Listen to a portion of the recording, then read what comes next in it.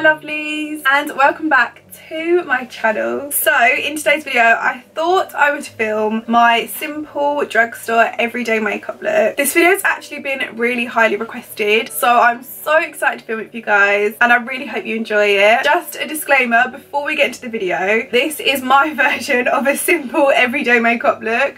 I didn't want to put foundation on and mascara because I feel like that would just be a pointless video. I wanted to feel a little bit more glam, use really lovely products but make it simple. You don't have to use all the products that I use, but I just wanted to share them with you. So yeah, just a disclaimer.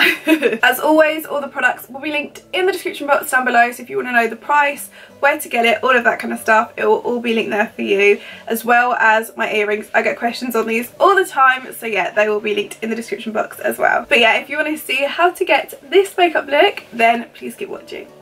So my lovelies, I have nothing on my face. I'm sorry I look gross and so pale.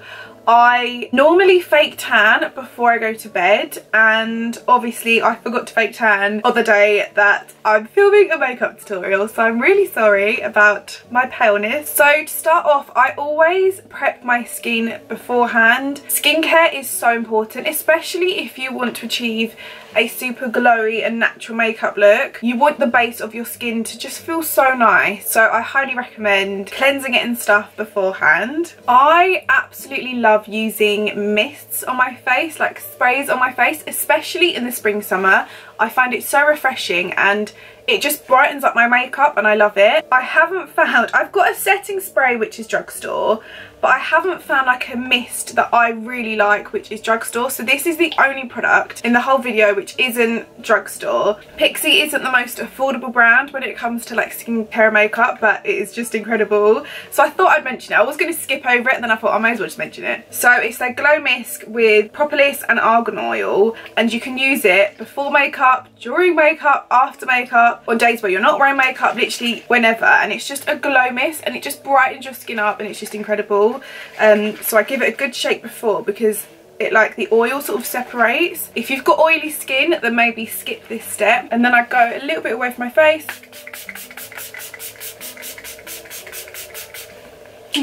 Honestly, it smells incredible and it just makes your face feel insane. So yeah, I love that. For moisturiser, of course, I'm going to use my Olay Beauty Fluid. I pop quite a lot on and then I mix it in my hands and just go all over my face. And then any excess I'll just rub into my hands. Okay, so I personally like to start off with my brows. I don't know why I do this because I feel like it makes sense to do your whole face and then your brows, but I don't know, I've always just done my brows first. I never really do them on camera because they haven't changed, but I thought I would show you guys a Drugstore product that you can use. I always use the Benefit Precise My Brow Pencil. I personally think it's the most incredible thing. It's so quick and easy to do. It's got a spoolie on one end and then the product on the other, and it's just easy, but it's not Drugstore.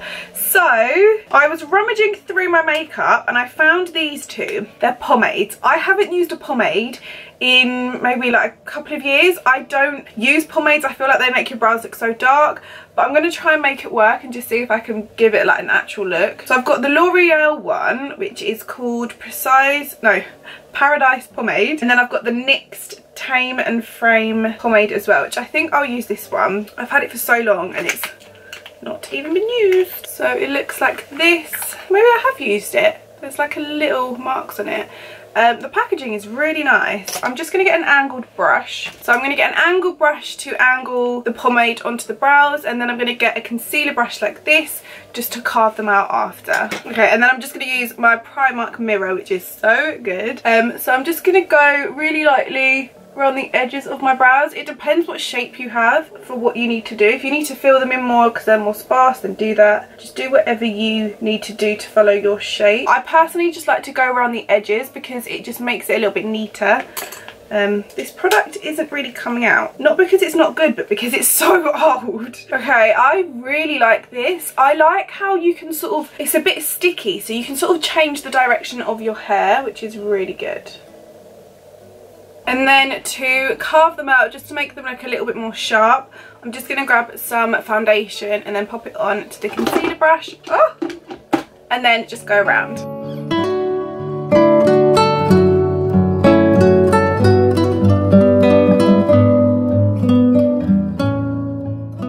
next up, to add a little bit of glow underneath my makeup, I'm going to use the L'Oreal Glow Cherie.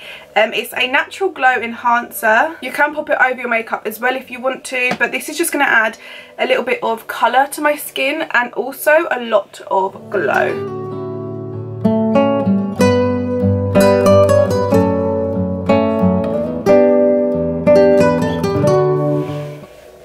I feel like this product is a drugstore alternative for the By Terry CC serum, which is a lovely product which I actually have, but it's so expensive. So as you can see, it just adds a lot of colour to your skin. You've got a natural glow. It's not like too pigmented with the highlights, if that makes sense. And it just blends your skin in with your neck and stuff. It's so nice. And of course, it's just so glowy and just beautiful. And it's really lightweight as well. So if you're thinking of doing a really natural makeup, you just want a bit of glow and a little bit of a tan, then this product is so good. So yeah, I highly recommend. It's just so nice. To prime my skin, I'm going to use the Soap & Glory One Heck of a Bolt primer. I've never used this. I found it in my drawer and I was like, oh my god, I love Soap & Glory products. So I'm hoping this will be good. I go through stages of using primers. Sometimes I'm like, oh, I love them. Sometimes I'm like, but I do feel like they make a difference, especially in keeping your makeup on. So I feel like especially for spring, summertime, you get hot, you get a little bit sweaty, so it's a bit more important just to add an extra product that basically makes your makeup stick to your face, if that makes sense. So yeah, this is honestly so good. I really like this. I feel like that is a very similar consistency of the All Nighter primer, which is this one here. I use this one every day at the moment, but I honestly feel like it's a bit of a dupe for that, so yeah. So now I'm going to move on to foundation. Before I do that, I've discovered this tip recently and I really want to share it with you guys because I think you'll like it. I don't know about you, I have hay fever, so it constantly feels that I'm itchy, my nose is red and it's just annoying. And I've been trying to think of hacks to keep makeup on my nose. Does anyone else get it where throughout the day makeup just falls off your nose? And I don't know what it is. I know my nose is a bit more oily, but I didn't know why. So what I've discovered is getting a brush and then getting a tiny bit of powder, and I literally just dot it on my nose and it will mattify it. Basically anywhere that I feel like my makeup sort of falls off throughout the day, like a little bit on my chin, maybe my smile line, I pop the tiniest bit on and it's almost like the product is like glued to my face and it doesn't come off. Honestly, try it if you feel like you have the same sort of issue as me, and hopefully it works because I love it. So for foundation, I'm going to use the Bourjois Healthy Mix. I haven't used this foundation in the longest time. Hopefully there's enough product. And what I'm going to do is just get my beauty blender and just sort of distribute that all around my face really evenly. You forget all your sorrows, let go like there's no tomorrow. Let's have a drink, just relax, all your problems will fade. Okay, so moving on to concealer. I'm going to mix two, mainly because this one is basically near enough empty, but I like the colour of this, but I'm going to use a little bit more coverage with this one. I haven't used this concealer in the longest time. It used to be my favourite. So if you used to watch all my makeup tutorials, I used to absolutely love the True Match one. The good times, dance until it feels alright.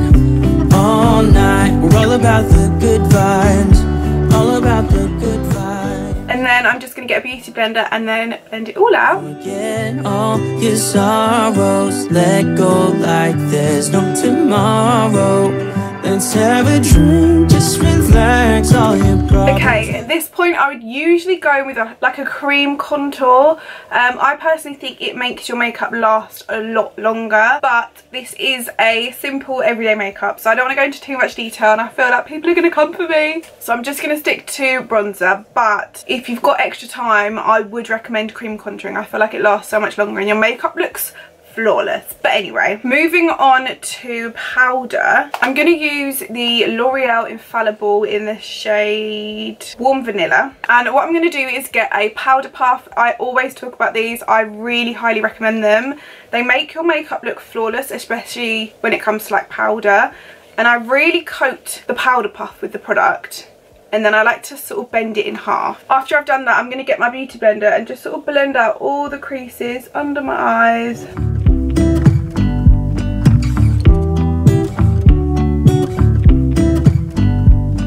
I pull into your driveway, it's a Saturday night. You look like $1,000,000 wearing that dress I... Okay, so now my concealer is all powdered. It's obviously a lot more paler. I'm going to move on to this one. I've literally just broken the lid off, but it's the Bourjois Healthy Mix. So I'm using the same powder and foundation. I always feel like that's the best combination to make your skin like extra flawless. So you can see it looks really pale, but when you apply it, it completely changes colour. It like oxidizes, which is what we need because we want the skin to look a little bit more, just a little bit more darker, because this powder is really light, but it's meant to be. Okay, to bronze my skin, I'm going to use the Rimmel Natural Bronzer in the shade Sun Bronze. I like to use a big fan brush. I feel like it's really like easy and convenient, especially when you're in a rush, because you can sort of just bang it on and then it's all bronze. Do you know what I mean? I'll do anything to make it fine, but I can tell that you have something on your mind. Okay, when it gets, sorry, my hair's just like all over the place. I'm going to do it at the end properly. So before moving on to my eyes, I'm just going to set everything in place just so it's not going to budge. So I'm going to use the NYX Matte Finish setting spray. I'll just pop this all over.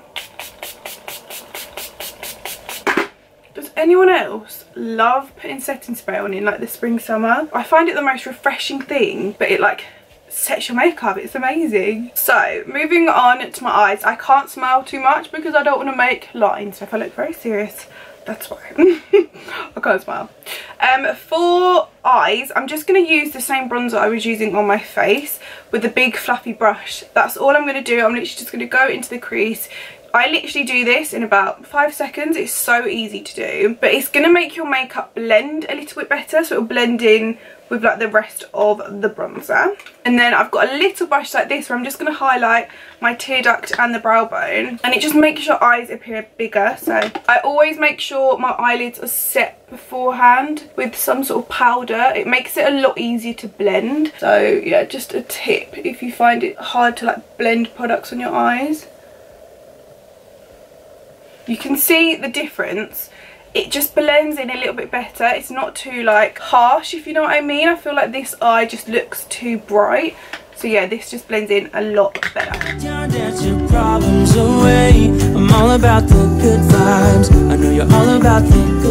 then if you want, you can leave it like this. I'm going to actually get a smaller brush with the same bronzer and then just pop that on my lower lash line. But you don't have to do this if you don't want to. Dance until it feels alright. All night, we're all about the good vibes. All about the good vibes. So to highlight my tear duct and my brow bone, I'm going to use the Maybelline Face Studio Chrome Extreme Highlighter in the shade Molten Gold. You can see I've literally used this so much. So yeah, I really like this product, and it's just really like buildable, if that makes sense. You can just do like a natural look if you want, or you can just add the product and then it becomes a little bit more brighter. And then on my brow bone, just sort of blend it out with your finger, and it just adds that little extra sort of pop of colour. We'll obviously add highlighter at the end, but it just makes your eyes sort of wake up a little bit. Okay, so I have actually just done an order with Feel Unique. I spent over £300. Don't know what's wrong with me, but I wanted to film like a drugstore haul. So there's loads of new products in there that I haven't tried before, so I'm so excited for that. Okay, so for mascara, this is the only one I could find. I've actually bought a new one. I spent £340 or something on Feel Unique the other day, and my order's coming tomorrow, which I'm so excited about. So I'm going to film like a drugstore haul, which is actually going to go up after this video, so I'm so excited about that. So I've got a new mascara in there, but yeah, this is the only one I could find.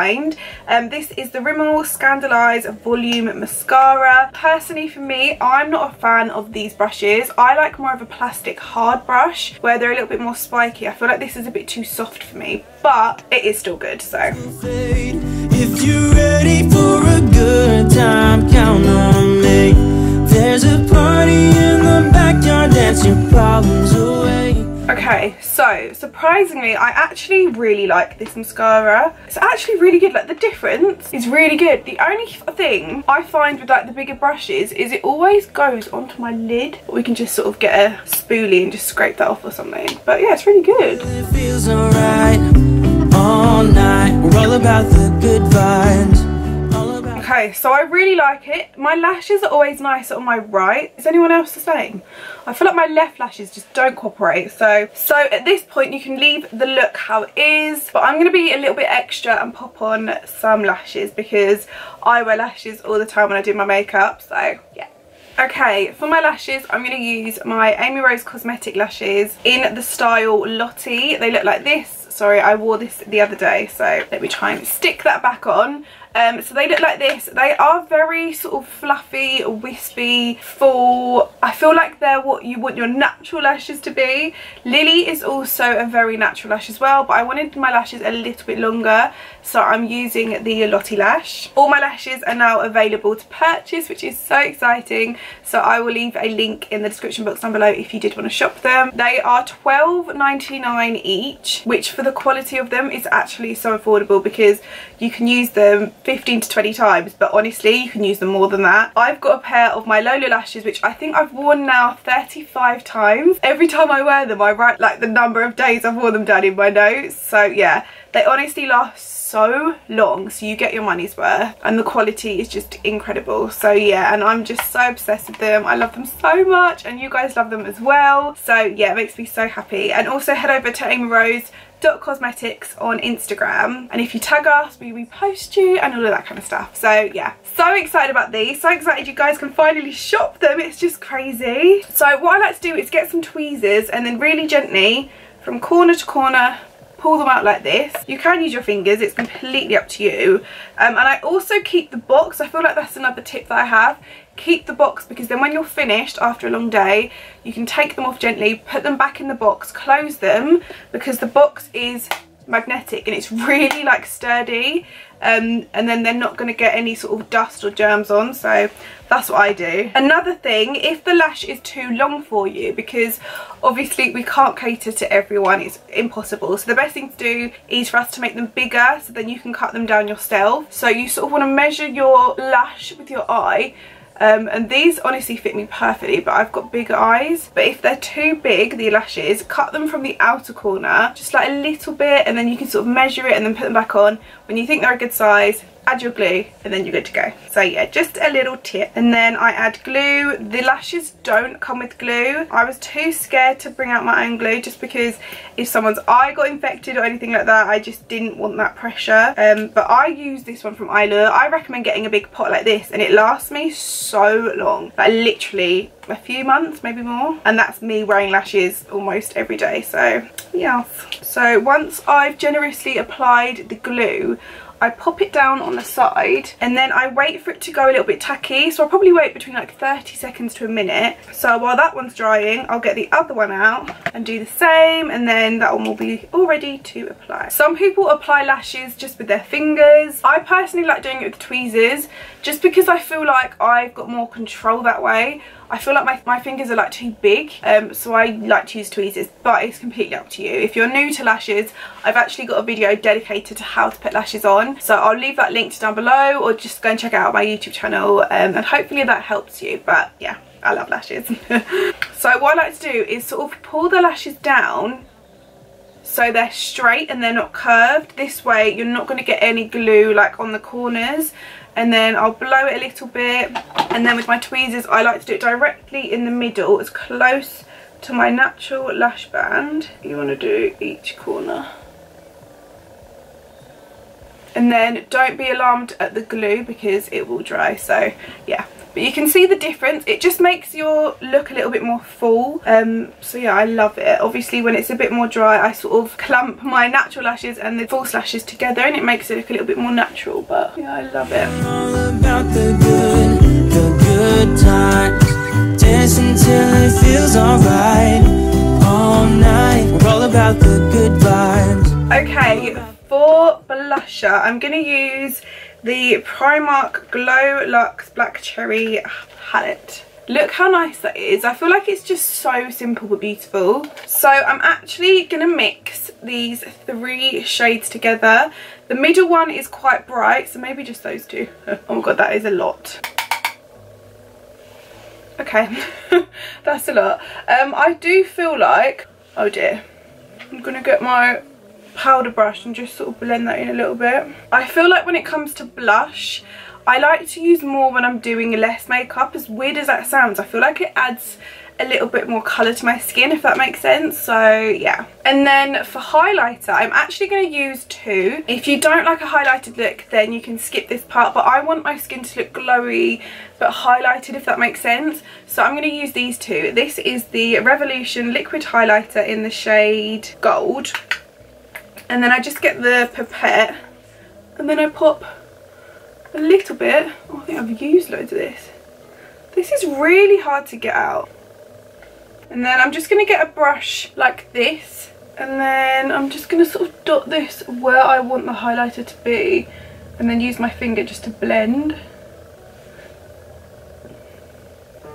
So as you can see, it just adds a natural highlight.